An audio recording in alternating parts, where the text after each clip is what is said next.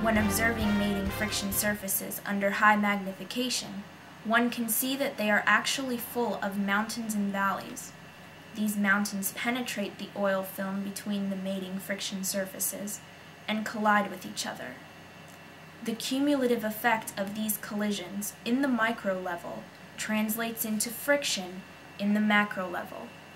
Some of these collisions result in metal particles breaking away from the colliding mountains.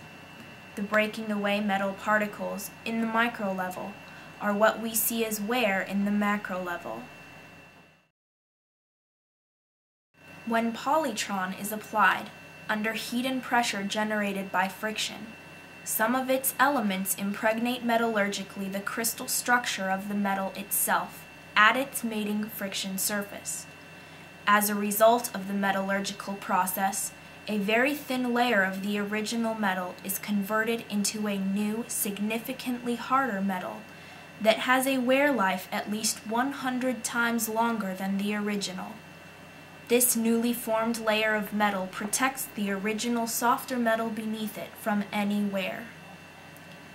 Since the protective layer is very thin, it is as flexible as a very thin sheet metal. Although during collisions the protective layer does not allow metal particles to break away, its flexibility allows the metal underneath it to be pushed horizontally by the horizontal force generated by collisions.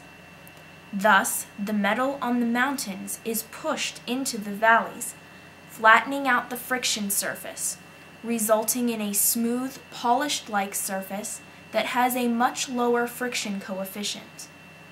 This advanced technology that allows the original rough friction surfaces to be transformed into hard, smooth, polished-like surfaces is one of the main characteristics that makes Polytron so different from other lubricants on the market today.